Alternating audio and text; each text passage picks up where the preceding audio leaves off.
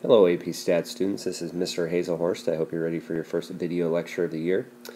Today we're going to focus in on just a brief introduction to statistics, kind of what the big picture of statistics is, some other important terms that we're going to need to know as we get started this school year. And then we're going to spend the rest of the time in this video talking about different graphs that we'll use throughout this year in statistics. And some of these graphs you're already going to be familiar with, some of them may be new to you. The graphs that are new, if you don't understand the nuts and bolts of those, don't worry too much. We're going to work with those more next week. And also as we work with all of these graph types over the course of the year, we'll get a deeper understanding of when we can use them and how we can use them. But again, today we just want to focus on a brief introduction. So let's get started with a little definition of statistics. So when we talk statistics, really what we're talking about is the science or art of learning from data. And data are just simply numbers with a context. We want to study something, all right? And we're going to use these statistics to draw conclusions about a population based on some information that we've taken from a sample. And so, as you take a look at this diagram here, whenever we think statistics, we're always going to start at the population.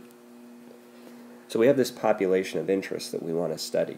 Now, the reason why we don't just study the entire population in statistics is, well, if we're dealing with a really large population, let's say we wanted to do a study about high school students in the United States of America. Well, that population would be huge and spread out over a really large area if we think from East Coast to West Coast to Hawaii, Alaska. And so it'd take a lot of time and a lot of money to deal with every single individual within that population. So based on statistics, we know we don't need to deal with every single item of the population. We can make a good decision based on data that's going to come from a sample that represents that population well. So we'll start with the population. From that population, we'll choose a sample. And then from that sample, that's where we're going to collect our data. So when we talk about data and we say that they're numbers with a context, they're numbers specifically that come from a sample that's representing a population. All right, so from that data, as we study it, as we analyze it using all the different methods that we're going to cover over the course of this year, we're able to make wise decisions about the population.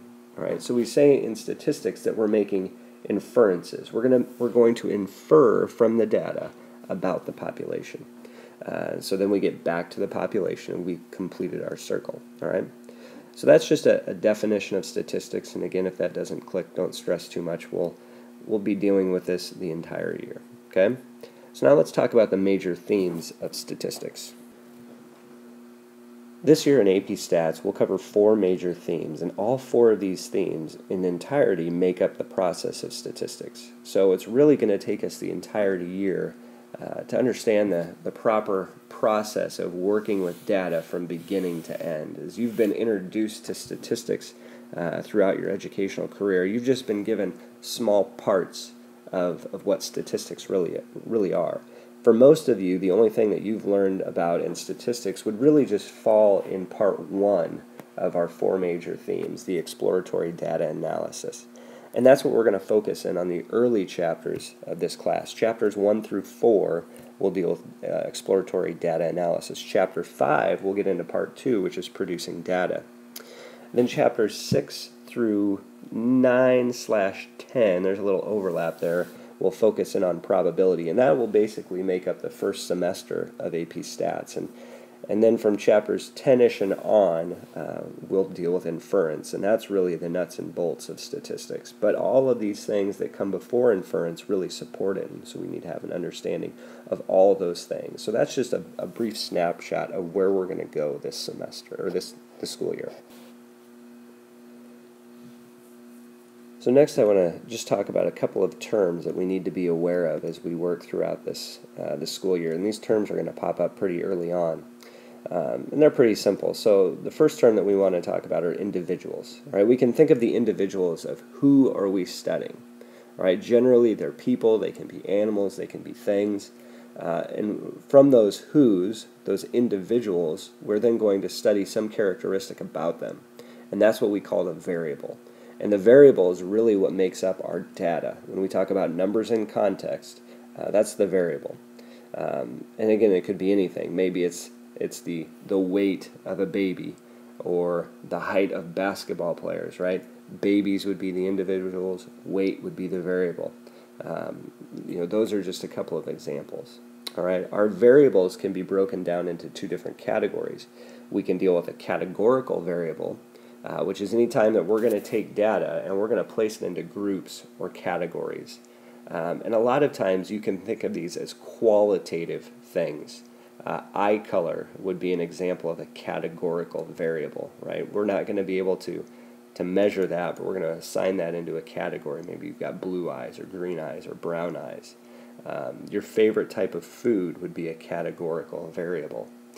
Quantitative variables are things that take on numbers, and this is what we're going to deal with 95% of the time in statistics. Occasionally we'll work with some categorical variables, but really statistics is built around numbers.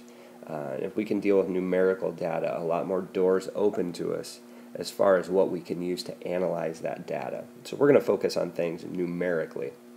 So that's just kind of a brief introduction of statistics and some terms that we want you to be aware of. So now let's spend the rest of this video introducing some different types of graphs and just talking about them briefly. So as we introduce graphs, it's always a good question to answer, why do we graph? And it's really a simple answer, right? Graphs give us a quick snapshot of the data. And it's easy for us to identify some patterns that would be hard to see in just a list of numbers or raw data. And truly, we do live in a visual world. With the technology advances we've made, most of us are used to taking information digitally off of a screen. And so graphs just support the way that we as people are kind of going. So whenever we analyze any data in this class, the very first thing we'll start with is a graph. A graph helps give us an idea of just the basic characteristics about data, but those characteristics are going to be important as we make decisions in how are we going to analyze this data. And so this again boils down to the first theme of statistics. This is a part of exploratory data analysis, which is just simply the practice of analyzing distributions of data graphically and numerically. And over the course of the next 4 chapters, we're going to focus on different ways that we can just analyze distributions graphically and numerically. And the point is to find patterns or deviations from those patterns so that we can make a decision about what do we need to do in the inference theme of statistics that'll come second semester. And so this is really a very important part of statistics, and it's something that we'll get really good at, is just quickly identifying a graph to use, what it tells us about the data, and then moving on from there. So let's start off talking about some different categorical data displays that we'll use. And really it just boils down to 2 different types, and these are probably the graph types that you're most familiar with. If you think back to your elementary days when you may have graphed some data that you collected from your classmates, these were probably the types of graphs that you use. So again, remember, a categorical variable is any time we take variables and we put them into labels or groups. So we can represent that with a pie chart. It gives us an idea of each category's relation to the whole. And then the other common type is a good old bar graph. All right, and we can see how the heights of the bars compare to each other, which gives us an idea of the comparison of each part, again, to the whole. And so these are 2 types of graphs that we'll see. We really won't create these a whole lot, but you do want to be able to read information off of them. And anytime we deal with a categorical data, these are the 2 graph types that we'll choose from. So again, it's good to just be reminded of those and just kind of understand how you can read information off of those. As I mentioned a couple of minutes ago, a majority of the time we're going to work with quantitative data or numbers. And when we work with quantitative data, we have a lot more graph options available to us. And so some of these may be graphs that you've worked with before, some of them may be new to you. All right. Dot plots are probably the simplest type of graph, when we just list out the numbers and then place a dot each time that data value appears, and you can see an example of a dot plot right here. Again, just a very simple graph type. In science class, you've probably oftentimes used a time plot, where we just represent data over a period of time, and so you can see that here in our second graph type. And these are graphs that we'll use on occasion, a dot plot more than a time plot, but we want to be aware of those because they are useful ways to represent data. All right.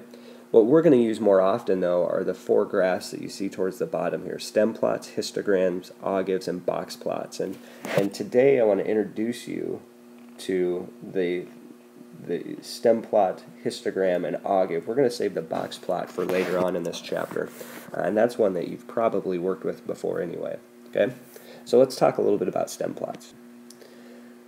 Stem plots are pretty simple. We're going to take our numerical values, our data, and we're going to break them down into 2 parts: a leading digit that we call a stem, and then the last digit, which we'll refer to as the leaf, and we divide those out. And on this slide you'll see 2 examples of stem and leaf plots.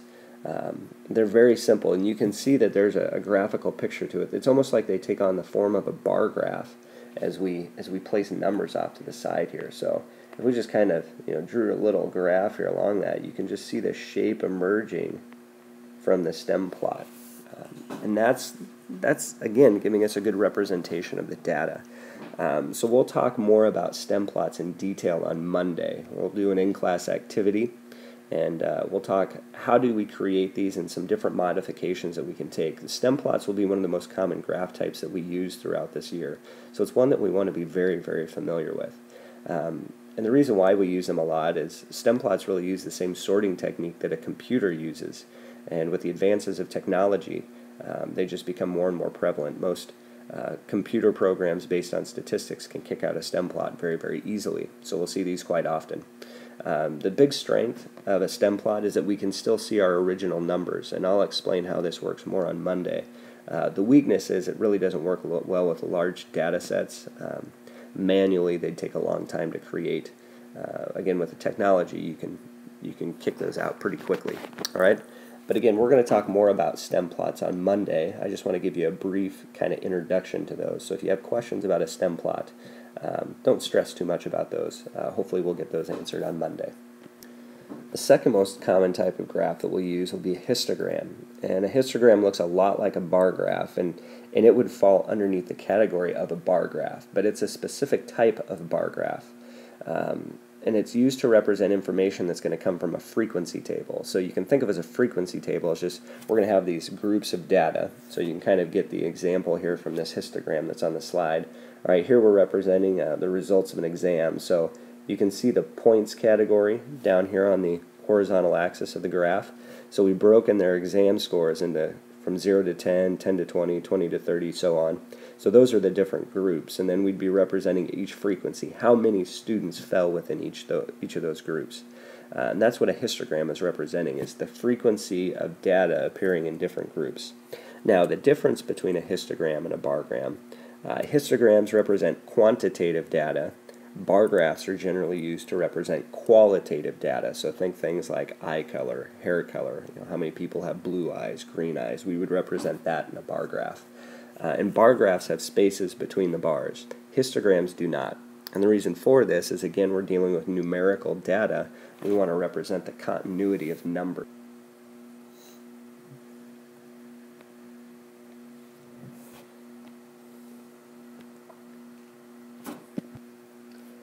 As we mentioned on the previous slide, histograms are going to represent data that's in a frequency table. And when we talk about frequencies in statistics, there's 3 different types of frequencies that we can deal with. All right, a relative frequency, which is when we take the tally of each group and we represent it as a percent. And relative frequencies are what we see represented in a pie graph or a pie chart. All right, a cumulative frequency is when we take the frequencies from a table, and as we work down the table from top to bottom, we accumulate the frequencies of each group.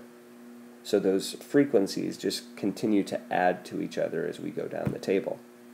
And then a relative cumulative frequency is representing the sum of the percents that fall in or below a current class. So it's the idea of representing things in a relative frequency by percent, and then adding those percents as we work our way down the table. And we have to introduce frequencies because it's the relative cumulative frequency that's represented by our final graph type that we want to talk about today, and that's known as an ogive. All right, so let's introduce that. Now, ogives we won't use very often, but they pop up occasionally, so we want to be aware of them. But an ogive is just simply a type of line graph, and it's specifically a line graph that represents relative cumulative frequencies. The positive side of an ogive is that the graphs always go up, or at worst, they level off. Because again, you're accumulating the frequencies as you go. So as we read this ogive, I can see from 40 to 45, there's about 5% in that group, because that's where the 45 ends when we look at its data point, right? And then from 45 to 50, that goes from about 5% to, I'm just going to rough estimate, about 20%. So what that tells me is there's about 15% of the data between 45 and 50. That's the growth that I'm seeing between those data points. And then from 50 to 55, we can see it goes from about 20 to about 50. So that means there's 30% of the data between the 50 and 55 groups. And so again, that's just a simple way we're accumulating data, and you might wonder, why do we do that? These are most often used in a business setting. If you work for a company and maybe you're a salesman and you've got to chart your sales over the last year, you don't really want to show dips in your graph. You don't want to show areas where it goes down. That means your sales are bad. So a lot of times they'll represent sales data on an ogive. They'll represent it as cumulative frequencies over the course of the year, so that their graphs only go up, or at worst, again, they level off. If they didn't make any sales, their data would stay the same as it accumulates. So that's a common use of an ogive. Again, we're not going to see them a lot, but there's something that we do want to be aware of. All right, folks, that brings us to the end of our first video lecture for this school year. I hope you were able to take some good notes. Remember, you'll be able to use those on any quizzes that we take throughout the year, so you want to have those handy. The final thing that you need to do, and this is what I use for your homework grade, is you need to complete that form on my website that's below the video.